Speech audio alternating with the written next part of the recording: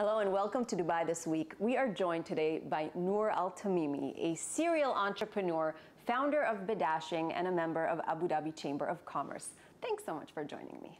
Thank you. Thank you for inviting me here today. So Noor, it's been an interesting 2+ years for you. You sold Bedashing in 2020.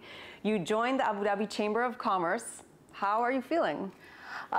Great. New chapter of my life.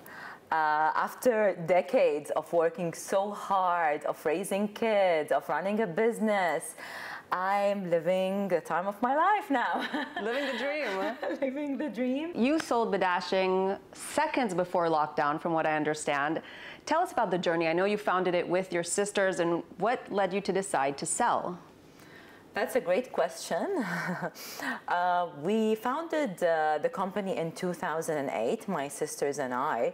And after the first year, I realized that this is going so well, and we have a big future, and we should expand in a big way. This is not just a salon. It is something. It's going to be part of a big company.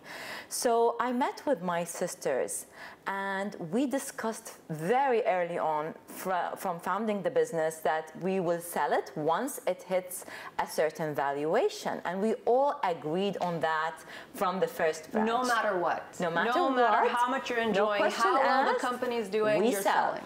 Because we wanted to preserve our relationship as sisters, and we wanted to stay a close-knit family. And yes, it's possible with a family business, but definitely we will face a lot of challenges, and our relationship comes first. You were CEO for a long time. Yes. And you said it can get very lonely up there. Yes, that's true. Yeah, now, when we started the company, it was like 4 people, 5 people, and then it started growing, 30, 50, hundreds of people. And every while, every size that my company was in, I had to evolve as a person before evolving even as a leader. And I would always face this new kind of challenges depending on the size of my company.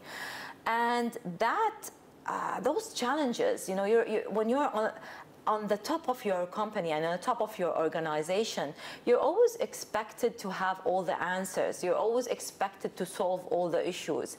And it gets lonely up there. I think this is something that people don't talk a lot about. So who would you seek advice from? I was lucky to realize this early on during running my venture, and I did have those great people around me that did nurture me, that mentored me. So I would have someone, for example, in finance, who's a strong person in finance and who enjoyed mentoring me from a financial point of view. And I had a legal mentor who always, looked at things from a legal point of view and gave me his perspective.